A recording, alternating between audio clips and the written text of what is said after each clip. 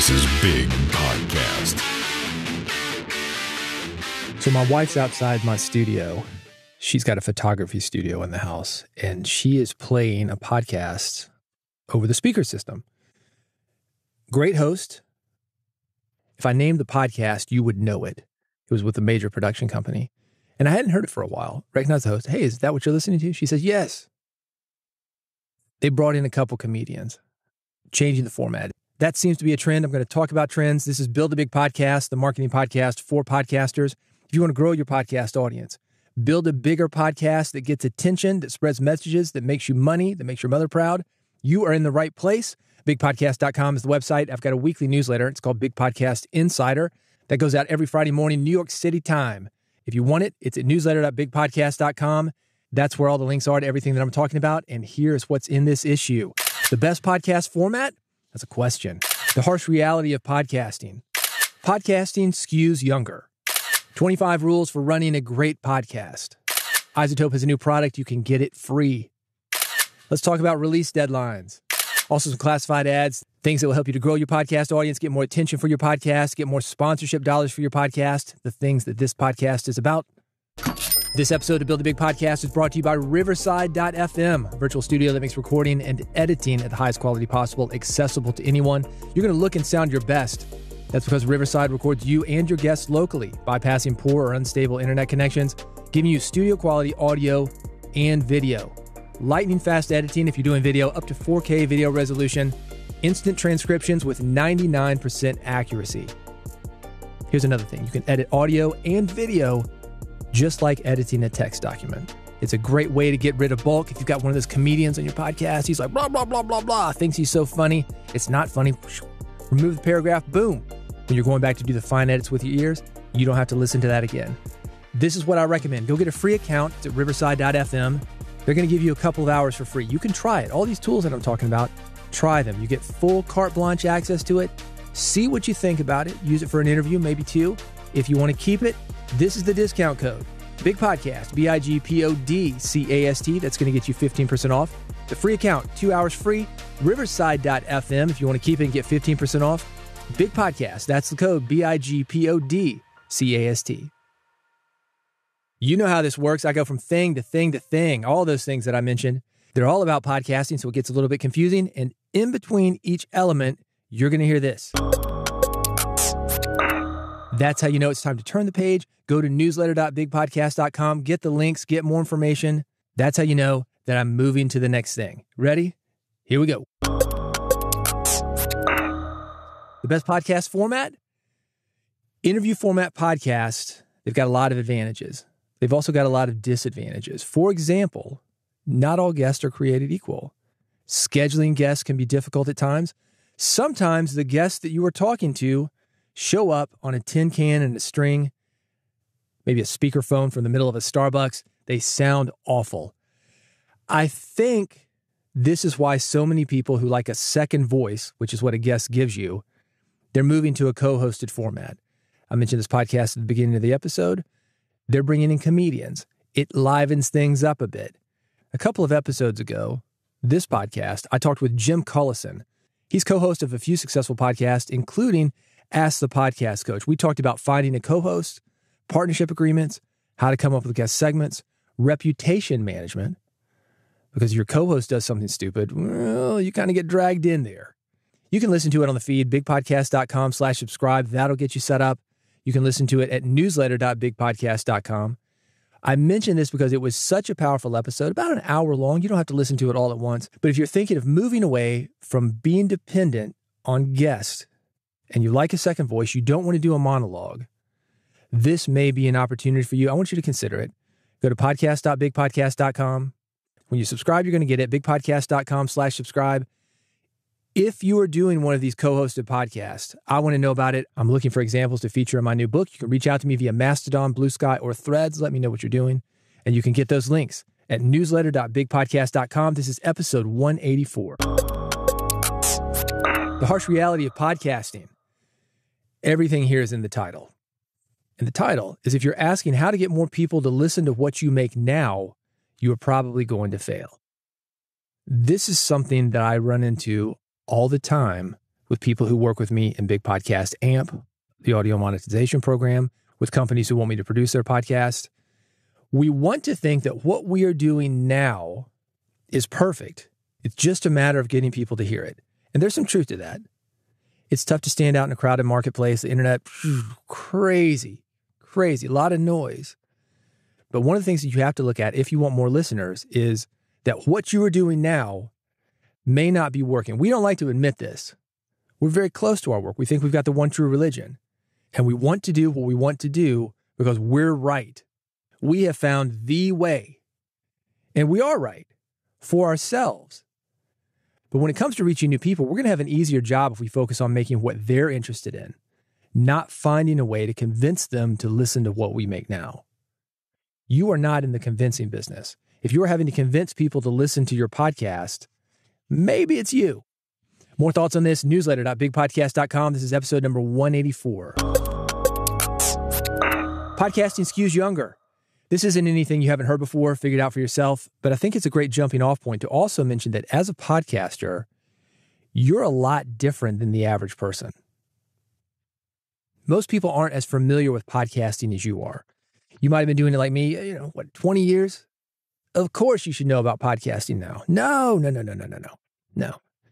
A lot of people don't. What is that on YouTube? This is why we have to differentiate what a podcast is and what a YouTube video is. If you're on YouTube, by all means, be there and tell people it's on YouTube. Oh, okay. I know YouTube. But if you're on a podcast and you're not on YouTube, you got to let them know how to get a podcast. And a lot of people don't. If we want more listeners, we need to make it as easy as possible for them to listen. And for older listeners, that's older than me, this is what that means. It means make it easy with a simple podcast subscription page. I've got one that you can steal at newsletter.bigpodcast.com. Take the HTML code from mine, switch it over to yours. Again, you can see this at newsletter.bigpodcast.com. This is episode 184. The other thing that you want is you want to have a web player that is on a domain that is easy for people to remember and spell. My domain, for example, Big Podcast. Do you know how to spell it? Yeah. Funny story. I ran into a dude, and he was a trademark lawyer or some kind of IP attorney. And he says, man, you might want to add an extra G to it. That way you can trademark it. Okay, Big Podcast, BIGG podcast. Had I done that, I would have to say that every single time I told you to go to bigpodcast.com. I would have to explain it every time I mentioned the name of the company. I get what he was saying, but when it comes to people remembering you, or when it comes to you getting traffic, you want to have the standardized spelling. Don't make up new words. Don't make up new spellings of old words. When I say the name Anna, how do you spell it? A-N-N-A or A-N-A? If that's your name, Anna Smith, it's good for you to have both. Make it as easy and as foolproof as you can for people to get to where you are.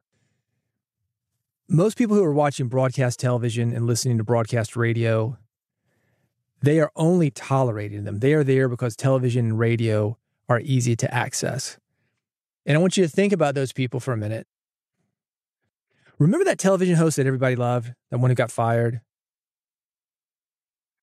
What was his name? It doesn't matter. Because there's some new guy who took his slot that everybody's watching now because watching the slot is easier than figuring out where the old guy went and how to access his new show. We'll see these guys on networks that get canned. I'm on the internet now. Oh, okay. And then the conversation ends because nobody's going to bother to find it on the internet. That's what we're up against because we're on the internet. That's what podcasts are. We are not on broadcast radio. We are not on broadcast television. Is it easier to access on the internet than it used to be? Yeah. You guys doing the podcasting thing for 20-something years, this is how it worked. We would put the file up on the web. Then there was something that would download it to a desktop, transmit it to your iPod. I mean, it was very, very complicated. I remember the day when Apple announced new operating systems that could instantly download a podcast to your phone. And it was a game changer. That is the reason that podcasting is blown up. Instant access, but it's still not as easy as turning on broadcast television or cable television or broadcast or satellite radio. Here's the bottom line. Strive to make your podcast as easy to listen to as possible. Then I've got 10 podcasting lessons for you to follow. That's going to bring personality to it. That way, people are going to follow you wherever you go. They're going to work a little bit harder. I've got the links for this, newsletter.bigpodcast.com, the episode 184. Hey, speaking of rules for a great podcast, here are 25 of them. I hijacked this one. The original list, it was about newsletters, but most of the things listed also apply to your podcast. Things like podcasting is an owned channel. You own it. YouTube doesn't own it. Nobody can take it away. But the real ownership, that also belongs to your listener. I talked about this a minute ago. We got to make stuff for listeners, not just for us. By all means, do the podcast that you want to do. You don't have to do a 180 and completely change it, but tweak it, man. Make it just a little bit easier to access, just a little bit more entertaining for the listener, just a little more friendly for the listener. Listeners are in control of our podcast, at least when it comes to consumption. Second thing, identify a clear audience for your podcast. Doing this will dictate episode content and direction, basically everything.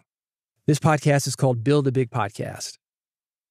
It is about just that, building a big podcast. It is about marketing a podcast, making a better podcast, making a more successful podcast. I have people contact me all the time. Hey, man, I do a podcast. Can I be a guest on your show? What do you want to talk about? Well, I thought I'd talk about blah, blah, blah. It has nothing to do with podcasting. Just because you have a podcast doesn't mean you're a guest for this show or that content is going to work for people who are listening to this podcast. You are here listening to me right now because you want to build a big podcast. Consider that with your podcast. Know who the audience is, then make content for that audience. Third thing, your listener comes first, not you. I just talked about this. I mentioned it about 3 different ways, and this is a good way to do it. Your listener comes first, not you. Make it easy on your listener. Think about what the listener wants to listen to. Otherwise, they're not going to be listening. If you want to do a podcast like I do called The Sausage Factory, and this is a practice podcast for me. Every single day I get behind the mic and I read, I improvise, and I think on my feet. It's just a practice podcast. There are no edits. But it makes me a better host. It's not meant to listen to. It's meant for me to do. If you want to do a podcast like that, by all means. But if you want to do a podcast that people listen to, your listener comes first, not you. Number 4, be willing to go where others aren't. Have an opinion. That's one way to do it. Edit your podcast. Care about audio quality. Bringing personality to your podcast. Going a step beyond what others in your niche are doing. That is going to make your podcast stand out. There are other podcasts about podcasting. You may listen to them. You probably do.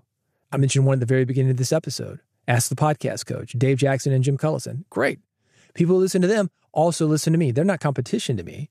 But at the same time, you've only got a limited amount of time. I want to make my podcast sound as good as it can. I want to edit it. I want it to be focused on podcasters. Consider that for your podcast. 5, make your choice hyperscale or hyper niche. If you want to go big, go wide. Sex, drugs, rock and roll. I don't know what wide is.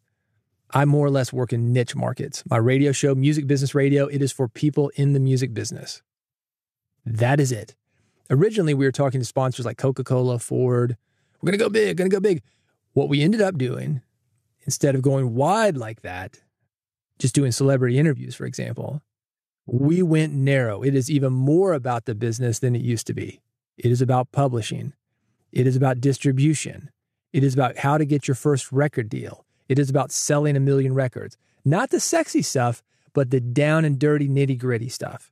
Hyperscale or hyper niche, your choice, but you can't have both. I've got more thoughts on all of these at newsletter.bigpodcast.com. Also, the original list, I mentioned 5 of these things.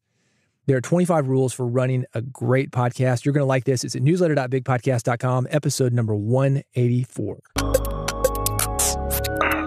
iZotope Neutron Elements. You can get it for free.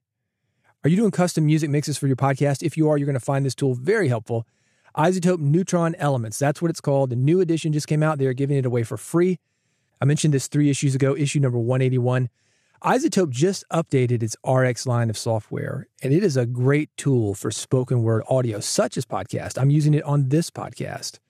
If you're just getting started with audio plugins, that is where I would start, iZotope RX. But iZotope Neutron Elements, if you're doing anything with music mixes, take a look. You can get it for free right now. I've got the link at newsletter.bigpodcast.com. This is issue number 184. Let's talk about release deadlines. I appreciate all the hosts, the producers, the editors who do what it takes to get an episode out on time.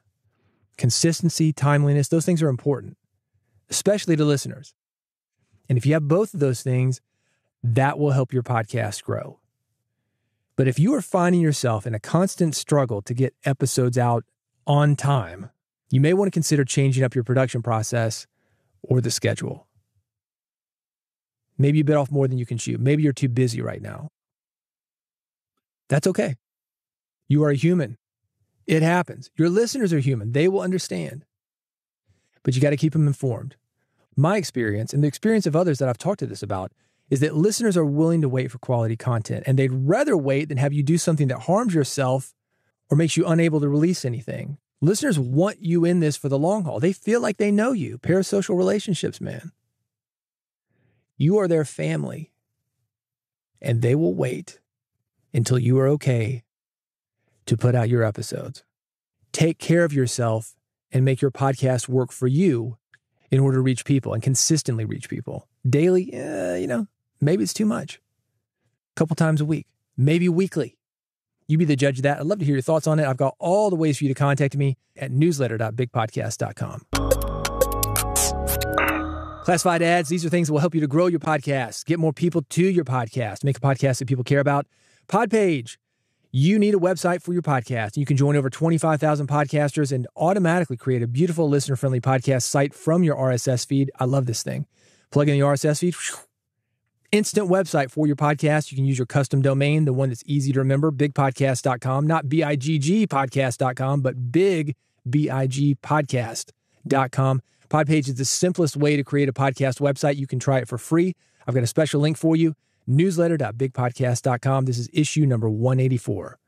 Cast Magic, automated episode notes. 35,000 podcasters have used Cast Magic to automate episode notes, highlight clips, podcast summaries, blog posts, social media posts, and newsletters. You can upload podcast audio and Cast Magic does the rest. I love it. You can try it for free. I've got a special link for you at newsletter.bigpodcast.com. Thanks for listening to Build a Big Podcast. When you are ready, this is how it can help you even more. If you want a shortcut to building a podcast that people care about, let's make that happen. Here's what you can get for free. Right now, I've got something called Big Podcast Extra. These are short emails to help you build an audience, attract clients, and make more money via podcasting. I've got a link to this at newsletter.bigpodcast.com. You can also get the Podcast Growth Toolkit. I call this a Swiss Army knife of podcasting. These are little tools, things that are going to help you to get your episode agreements in place, your episode titles in place, your episode format in place. This will help you to grow your podcast, and you can get it for free. It is at newsletter.bigpodcast.com. If you really want to grow your podcast, you want personal help, Big Podcast AMP, that's the way to do it. It stands for Audio Monetization Program. This is personalized coaching for indie podcasters to help you grow your podcast audience and build your authority, brand, and reputation. I will work personally with you. We will get down and dirty into what you were doing right and do more of that, what you were doing wrong, and change that. Make it something that works for you. Make it something that grows your audience, gets you more sponsors, something that spreads a message, something that makes you money. If you want more information, I've got the direct link for you. It's bigpodcast.com/amp, A-M-P, bigpodcast.com/amp. Thanks for listening to Build a Big Podcast. You can subscribe right now with one click at bigpodcast.com/subscribe. I've got 3 buttons for you, one for iPhone, one for Android, one is an RSS feed. I've got a QR code that you can scan. This is another page that you can steal. Steal it. Steal it. Take out Build a Big Podcast and put in the name of your podcast. Change the links, of course. But feel free to swipe the copy, the design, the graphics. Do it. Bigpodcast.com/subscribe. That's the page. Go there right now to subscribe before you forget. And I'll see you on the next episode of Build a Big Podcast.